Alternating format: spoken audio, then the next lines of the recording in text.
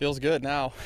Now that it's over with, it was a tough tournament. Toledo played well and fought us to the end, but you know our ladies played well and made some birdies coming in, so it's definitely a good feeling at this point. You know, the first day we had the delay, and when we came back out, we dropped some shots, and Toledo got ahead of us early.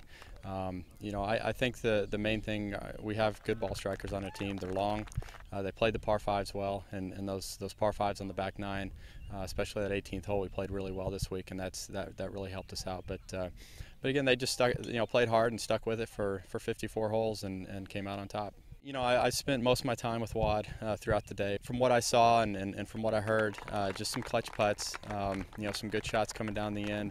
You know, Jose, despite, you know, struggling on 16, made a 20, 30-foot putt on 17 for birdie. Wad birdied her last hole. You know, Mira just played solid really the last 2 days. Only 2 bogeys in the last 36 holes. And Michaela just played strong the whole way. So it was a good team effort. Everybody played well. Everybody contributed, and that's what made it work.